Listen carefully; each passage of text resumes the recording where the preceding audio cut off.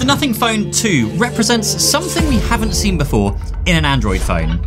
Innovation. Or at least that's what innovation said to Casey Neistat on the launch of the Nothing Phone 2. But is that actually true? Is the Phone 2 really that much better? Is it innovation? Is it different enough to make me want to keep it? Starting with the whole look, feel, and design of the Phone 2, and I have to give it to them. Personal opinion, I do love the design. The whole back of this phone looks stunning. The coils, the transparent design, the LEDs, and the really subtle curve on the back glass does make it way more comfortable to hold in the hands. And then you've got the button placement, the power button on the right hand side, the volume on the left, and even the placement of the fingerprint sensor at the bottom is pretty close to the design of an iPhone with the Touch ID bottom at the bottom of the phone. And just from the hardware perspective on its own, I'd say that it feels like they've got the closest design here to tempt someone away from an iPhone. Now, if you just hold it side by side with an iPhone 14 Pro Max, they are practically identical. It feels like an iPhone in the hand. Innovation. It's kind of like one of those air up water bottles that helps you drink water whilst tricking your brain into thinking you're drinking Coke or something else. But that depends on where you are in the level of flagships that you are used to buying. Now, if you're used to buying the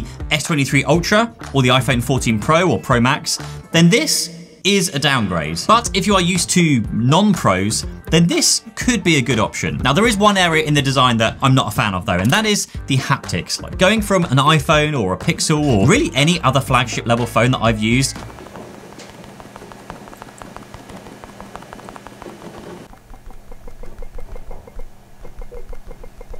they just feel lacking. Other phones I've used really make it feel like you're hitting an actual button when tapping on each key, but the Phone 2 just feels like, well, something else inside is buzzing. The Nothing Phone 2 just feels underwhelming, and where others in a way feel quite full and bassy with theirs, the Phone 2 feels very top end and tinny with the haptic vibrations. Now, the biggest design innovation with the Nothing Phone 2 is of course the glyph interface. Now, Phone 1 had 12 addressable LEDs on the back, but Phone 2 has taken that up to 33, which opens up some interesting use cases. You've still got the charger wiggle to see how charged your phone is, but now there are things like a countdown timer to visually see the countdown. You've got visual volume levels. It can react to the Google Assistant. What's the weather like? It's 21 and partly cloudy. And apps like Uber support the ability to see how close your ride is.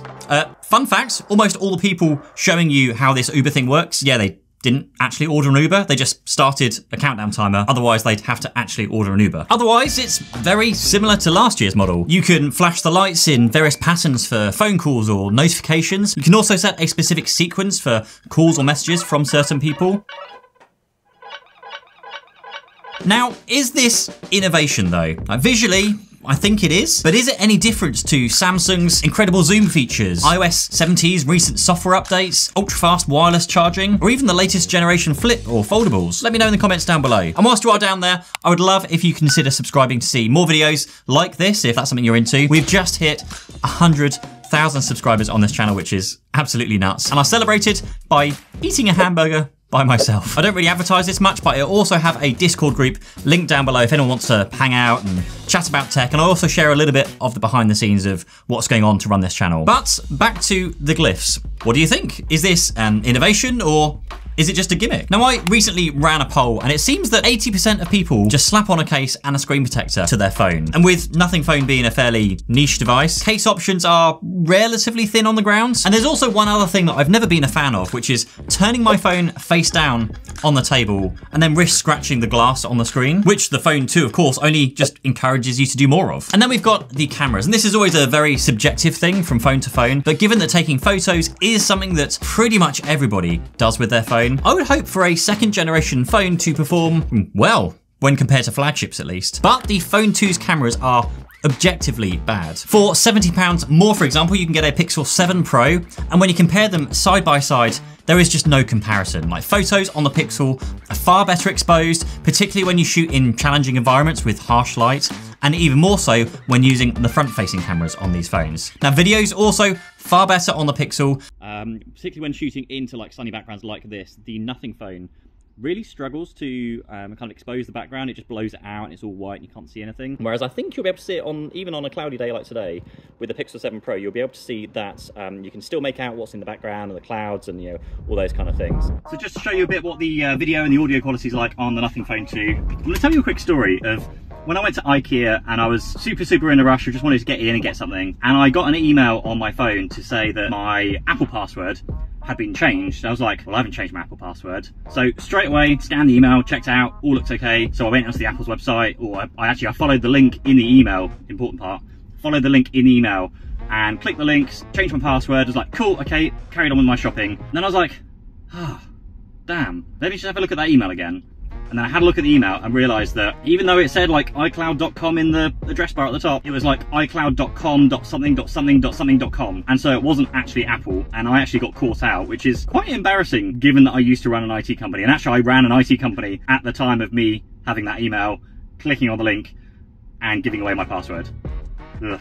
Normally I would say that iPhone users don't really need to worry about security, and actually there's more reason to run today's sponsor Bitdefender Total Security on an Android phone, since iPhone's app store is way more secure. But you just heard me say that I got tricked when getting an email just at the right time, which caught me off guard when I was right in the middle of doing something really busy. But I think for me, I'd be making sure that anybody around me that's not that tech savvy is using something like Total Security to block all the stuff that just gets through on the day-to-day. And we all know who that one friend is that's, you know, a total liability, right? Or an elderly relative or parent or grandparent, you know, just people you want to protect from being taken advantage of. So there is a link down below where you can get a discount on Bitdefender Total Security. It covers up to 5 devices, so you can run it on everything, and it pretty much runs on everything: Mac, Windows, Android, iOS. Now, I know we are nowhere near Christmas right now, but even buying this and giving it as a gift to your, you know, elderly friend, family, relative, and not only installing this and setting it up and getting it working for them on their devices,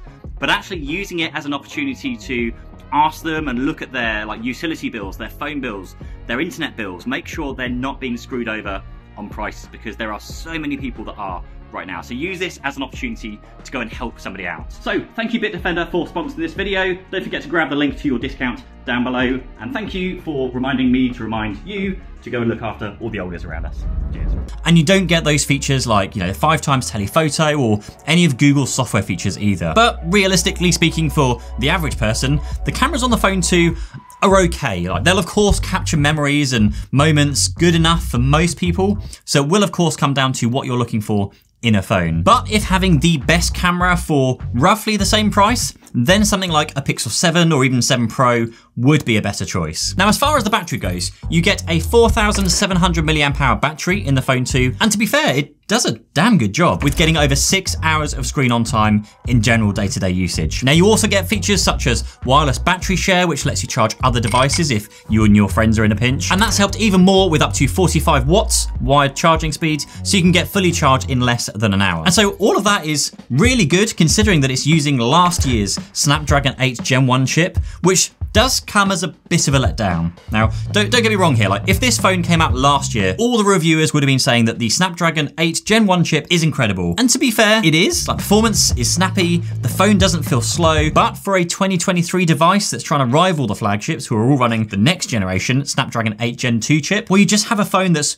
already a year behind. But if you don't care about an apples to apples comparison on specs, then you won't be disappointed with the performance of this phone. And the fact that it can get through a full day on a single charge also shows they have put a ton of work into optimizing that Gen 1 chip. The only area I would say it falls down on for me in terms of performance is the fingerprint sensor. Now, I've had to set up my fingerprint a couple of times now on this phone because at times it just doesn't work. It tells me my finger's dirty. And I tried fixing that by adding the same finger a couple of times, but that doesn't work as it tells you that you've already added the same finger, which can be really frustrating because when it works really well. It's really fast. You also do get face unlock, which can be a way around this, and that works well, but it is certainly a compromise with using an optical sensor, which shines a bright light onto your finger over an alternative, more reliable option. That aside, the screen is really nice, like 120 Hz, which ramps down to 1 Hz, which, given the battery performance, does do its job really well. It's also bright enough to see in the sunshine, though not as bright as other flagships. And given that it has practically the same size front screen as an iPhone 14 Pro Max, but only has a pinhole camera on the front, it gives you way more screen to enjoy with no silly dynamic edge island thing at the top taking up a ton of space. Also, shout out to Max on Twitter, who pointed out the Phone 2 doesn't currently support HDR for Netflix. So if you watch a ton of Netflix on your phone, then you might want to take that into account. But as he also pointed out, given Phone 2 has a good peak brightness and support for HDR10+, perhaps that is something that could come later. With the Phone 2, you get Nothing's take on Android with their Nothing OS, and it works well. I'm glad to see that over time they are improving. There is definitely less bugs this time around. But for me, Nothing OS feels quite limited, which for an Android phone isn't normal. When you start the phone, you get the option to choose between Nothing's black and white interface, which just skins everything, including the icons, to the black and white versions. But you can also use the color versions if you wish. And I only lasted around an hour on the black and white interface. It looks really cool, but I couldn't for the life of me get on with having everything look the same. I guess as you get used to having apps in, certain places, then your muscle memory would get good at just knowing where to go, but it just didn't work well for me. And then there's outside of this, changing the wallpaper and the icons. That's kind of it. But of course, with it being Android, you can install something else like Nova Launcher to gain back that customizability on practically everything, like icons, size, shape, number of icons on screen. I was just expecting a little bit more from a second generation launcher. Now for the audio, the speakers on the Phone 2 are pretty good. Now they definitely sound more tinny with less low ends than something like the 14 Pro Max, which weirdly makes the Phone 2 sound like it's louder, but when I put them next to a decibel meter, it read the same volume. So I think that's just like this placebo effect that's happening there. But factoring in that this phone is £579 here in the UK, and you do have a very similar feel to an iPhone, the overall design, the large 14 Pro Max screen, good speakers, a good battery life, it does make for an overall good phone. Is it a flagship though? I don't think it is, but at half the price of an iPhone, perhaps it's good value. But then compared to other similarly priced Android phones like the Pixel 7 or 7 Pro, it's just gonna come down to personal preference. The other question is it innovation? Beyond the glyph interface, I'm not sure of that either. Now, I think Nothing's innovation revolves far more around Carl and Nothing's public interaction than in the product itself currently, which is something that all brands could learn from. But when asked about his thoughts on foldable phones, Carl spoke as if it's something that nobody wants. But honestly, my experience of foldables like the Pixel and Galaxy Folds have totally changed my opinion on what a foldable phone can be capable of and can be innovating with. And you can go and watch my review of both of those right here.